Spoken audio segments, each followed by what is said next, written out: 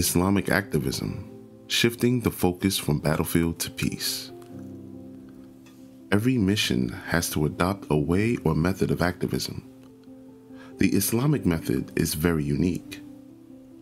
In every other field, the methods adopted involve denying others, but the method of Islam is very unique. That is, it is based on acceptance of others.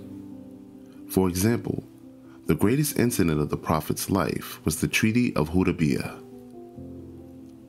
It has been called clear victory in the Quran. At the site of Hudaybiyah, the Prophet and his opponents entered into negotiation with each other. Then, an agreement was concluded between the two sides. It was a no-war pact. Everybody knows that when the treaty was concluded, the Prophet began to dictate its terms on paper. When the Prophet asked Ali to write, "This is what Muhammad the Messenger of God and Suhail ibn Amr have agreed upon," the opponents rejected this, saying they denied that the Prophet was indeed a messenger from God. They demanded him to refer to himself as Muhammad ibn Abdullah in the treaty document. The Prophet did not disagree with this opponent, nor was he adamant over what he had got written.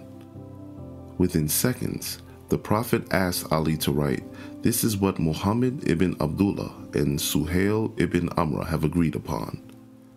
The entire group of companions became unhappy over this. But this is what the Prophet finally got written. He concluded the peace treaty at Hudaybiyah and decided to return to Medina. On the way back, a verse was revealed which said that the Prophet had been granted clear victory. Later, history also established that this event proved to be one which laid the path for greater victory for the Prophet. It is strange that a treaty of defeat became a treaty of victory. I reflected on this and realized that the way of Islam is not one of confrontation. Rather, it is to create an opportunity and to avail of it. This is why the Prophet prevented conflict at Hudaybiyah and entered into an agreement. Thus, peace was established between the two sides. How did this help? It opened up opportunities for work. All fighting ended. Swords were put away.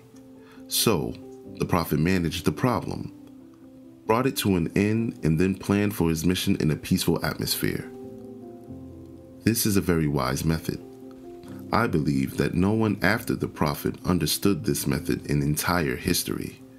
This is why after the Prophet, it was never utilized again. In the present age, we again have an opportunity. Muslims have a chance to do planning along right lines by understanding the opportunities available to them. The method of shifting matters from the field of confrontation to the field of peace is a victorious method as it gives you opportunity to do planning. This is how the Prophet did planning after the Treaty of Hudaybiyah. Islam tells us to plan, manage problems, and subsequently achieve success. This is a very wise method. I have written about it in detail in my book, The Prophet of Peace. If you want to understand this method, you must read this book, The Prophet of Peace.